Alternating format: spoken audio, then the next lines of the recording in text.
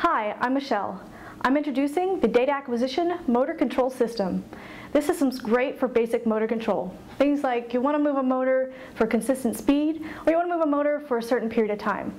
Now if you want to do more complex moves, maybe you want to do a multi-axis move, then we've got other products that are better suited for that. But the Data Acquisition Motor Control System's great for basic motor control. This is the USB 6211. This is one of your hardware options for the system, but we also have PCIe options available. Now, with the hardware, you also have the ability to set up the system as open loop or closed loop configuration, which means that you can also have encoder, analog, and digital feedback.